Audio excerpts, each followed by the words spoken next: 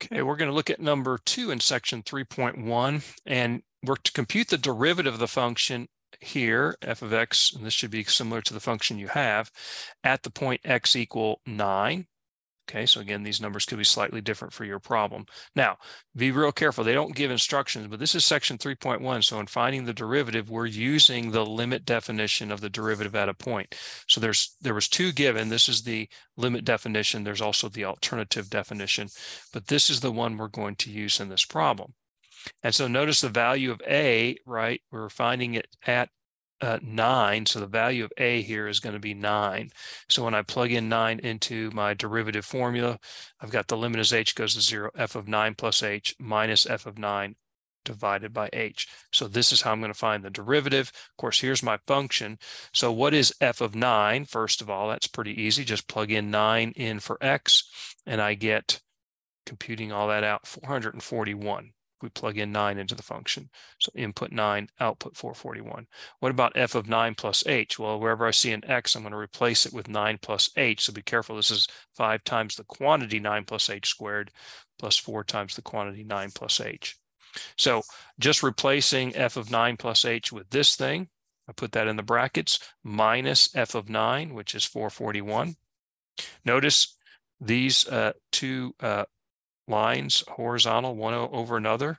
I don't know if you're familiar with that, but that's called an equal sign. And we generally put equal signs between things that are equal. Okay, so make sure we're including an equal sign when we're showing every step in the limit definition. And notice the limit has to continue, right? The limit has to be here. We can't lose the limit. It's incorrect to say that this limit is equal to this stuff without the limit. That would be incorrect. So it's the limit as h goes to 0 of this stuff. Now it's just a matter of simplifying this, because if I plug in h equals 0, I get 0 over 0. You can go ahead and do that and confirm. But we've got to simplify. Again, that indeterminate form means we've got some work to do, not that the limit does not exist. So let's do the work. We're going to expand all this out and then simplify the numerator by combining like terms. So 9 plus h quantity squared, make sure you understand that that is 81 plus 18h plus h squared, not 81 plus h squared. You just can't square the 9 and square the h. Remember, 9 plus h squared is 9 plus h times 9 plus h. So you have to FOIL that out, if you will. So now we distribute the 5, so be careful about that, right? Multiply each of these things by 5, and then multiply the 4 times the 9 and the 4 by the h. And here's what I get: 5 times 81, 5 times 18h, 5 times h squared, 4 times 9, 36, 4 times h. And don't forget the minus 441. Okay, so I just expanded all that out. Now I combine like terms.